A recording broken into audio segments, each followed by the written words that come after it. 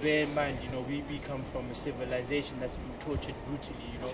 So I mean, the songs that really bring us out the most, like tracks like Tears Down My Eyes, Forefathers and stuff like that, those, I mean, anything that's just got the truth in it, you know, going back to our history and stuff, those are the songs that bring us in the most. I mean, sometimes we do freestyle, and freestyling, you know, we say all kinds of stuff, you know, we talk about all kinds of stuff, but, you know, in terms of the songs that really bring us out, the songs that reflect on our people and the way, I mean, our people have been brutalized and obviously, you know, mistreated over the past years.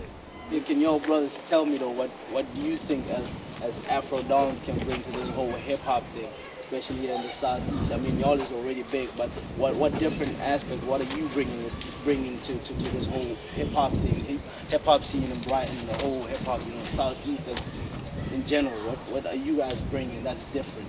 Yeah, some flavor, man, something ethnic. That's right, man. Some ethnic flavor. So you're making sure you don't forget where you're from. Nah, and let the masses know where you're from. Nah, that's true. That's true. You got AfroDonz, man. That's right. It's been ill, y'all. Thank you for your time, guys. I know y'all are busy. It's nice, man. Good G. Having said that, man, music is all down. Let me go school you on the course. Catch me on the flip side.